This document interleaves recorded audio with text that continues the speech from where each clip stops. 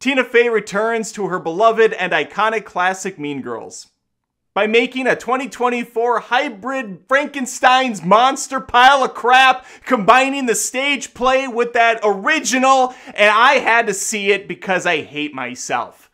Because I want to experience torture. Because I want to keep digging in the mud with these stupid, soulless, cash-grabby pieces of crap, and here we are, with a review of Mean Girls 2024 I can't wait to start.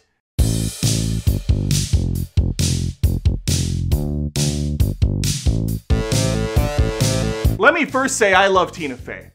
30 Rock is one of my favorite sitcoms. It's a top 10 for sure. It's brilliant. Her writing is great. I love her performance and some of the SNL stuff she's done. She's great in the first Mean Girls as the teacher, and now she's back again as the same teacher. And so is Tim Meadows. And that's about it. Why isn't Amy Poehler the mom again? Why, was that too much to ask? They're like best friends in real life. Who cares? I'm actually glad Amy Poehler didn't come back because this movie is garbage. And I want to say, for the record, I love the original Mean Girls. And yeah, I'm going to be pitting this against that one because why wouldn't I? Should I pretend the original, like this understands that it exists. This is well aware. It makes several comments. It updates some of the jokes to be more modern, but also be like, yep, we kind of went there before. All right, you might not hate this, okay? If you're a big Broadway fan, if you like the Mean Girls play or whatever they call these things, I don't know, you might love this because it's a musical. There's singing, there's dancing. After all, miss, there is Francine. And there's lots of songs. And I will say, a good chunk of them are fun and catchy, although they undercut them a lot by stopping the performances 25 to 35% of the way through and then having dialogue for a while and then going back to it for a second. Most of the songs in this movie feel like they were cut way down. Like there was a lot more to do, but they decided not to do it. The movie already feels long enough already. It's 2 hours, too long for a comedy. I like them right around an hour and a half. And I know the original Mean Girls is pushing a little too long too. The characters are just trash in this. Okay, they are terrible in this. And it's not the fault of the actors. They're doing what they can. The only one that's actually decent is the main character, Katie. She looks good, she sings well, she plays the performance fine, just kind of a fish out of water type of individual. And that's good, she's good at it. She reminds me a stupid amount, to Amy Adams. I don't know if they're relatives, if she kind of did some sort of a Freaky Friday with Amy Adams at some point recently and took her face and her body but made it a little younger. I don't know what's going on, but she really reminded me of Amy Adams in this film. Good performance from her, fine. The plastics, holy hell. Were they trying to get the worst people they could to play these characters? They're doing cosplays. Regina, for instance, this character just sucks in this movie. What made Rachel McAdams work so well was she was sassy, she was beautiful, but she was also funny. She had a comedic evil to her, like a Will Ferrell Mugatu, like a Dr. Evil. That's how Regina was. She was saying bitchy things, but she was doing it with gusto. She was doing it with a pageantry that just really sold me on it and made her funny all the same. This new actress doesn't have that. It comes off as just mean. Just mean for the sake of mean. And then at some points, when I feel like she should have been mean, she kind of held back on some of it. So it just was very inconsistent. The other two were so bad. One of them, all she does is she kind of has her eyes really big. The Amanda Seyfried character just stands there most of the time, doesn't even say anything. Just, I'm dumb. I'm so dumb I can't even form words. And then there's a scene later in the movie, holy crap, where, I mean, sun's out, guns out. She had the full chest on display, and that was the entirety of the song, was basically just, look at my tits. It was uncomfortable and weird. It was kind of an odd scenario. And if you saw the movie, you'd understand what I'm talking about. And if you didn't, that's good on you. Because there's no reason to watch this movie. Unless, of course, you fall into the bucket of people that doesn't care that everything's being remade. I mean, I'm a bitter, jaded movie critic who's so sick of this crap now.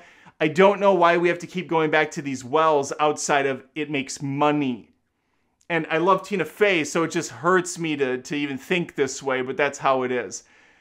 I was watching this movie and all I kept thinking was, this was so much better before. The way they said these lines didn't hit the same. These actresses feel completely out of place, almost intentionally miscast to be worse. What is the point of any of this? This also reminds me of those terrible episodes of sitcoms, and I know some people are going to like these ones, but I think Saved by the Bell, I think Scrubs, episodes where they do musicals in the episodes almost always are awful to me. So it's very much a personal preference. But when they do a musical episode of a TV show, I usually hit the skip on the remote for that one. Like, yeah, no, I don't need to see the off-pitch or weird acting and singing and terrible choreography. To the point of Mean Girls, the singing's fine. Like, it sounds good. The choreography's pretty fun. I did see glimpses of brilliance from Tina Fey in some of the dialogue. There were points where I was like, oh, that's a straight up 30 Rock joke where she starts to go somewhere and then she hits you with something else. I like that. But it's so far and few in between. My personal beef aside, what can you expect if you are actually looking forward to this movie?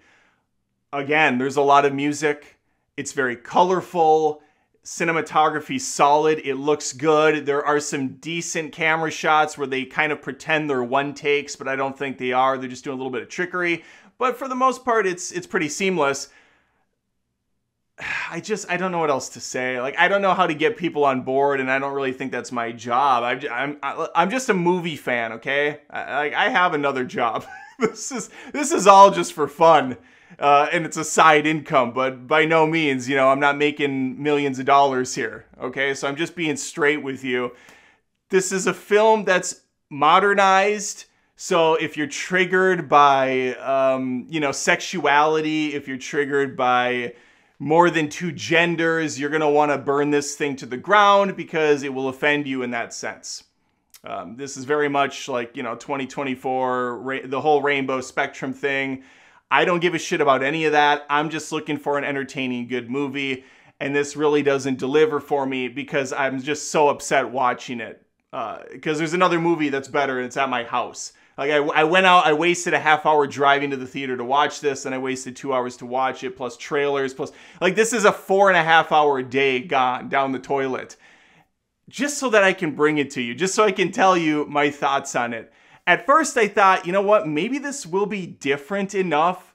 They'll go a different direction with it that I can look past all the weird acting choices and some of the bad dialogue. But no, it really is beat for beat the same exact movie with a ton of the same lines. I mean, it's just all played out. And the scenes that are iconic from the original are done a little bit differently, and they're never done better. So it's okay, it's a musical version. Whoopity fucking doodah. This is where I'm at now in life. Let me know. I'm done. I have nothing else to say about this movie. If you saw Mean Girls and you loved it, if you thought, oh wow, what a fresh, fun spin. They modernized it. They pulled in some of the original dialogue and some of the characters. Great. That's good for you. I don't care. I'm glad you liked it. You got your money's worth. I'm just here to maybe scare people from not seeing it if they were on the fence, or maybe to push people towards seeing it if that sounds interesting to them. Maybe it does, and that's cool. Again, not really a big deal to me whether or not you like a movie, and I hope it's not a big deal if I like it or don't. Let me know, though. Please subscribe if you haven't. I post tons of movie content each and every week. Love to hear your thoughts. Would love to see you stick around. Like the video, share it, do all that crap. I appreciate it. I'm so pissy. I don't want it. Whatever. Do whatever you want. I don't care anymore.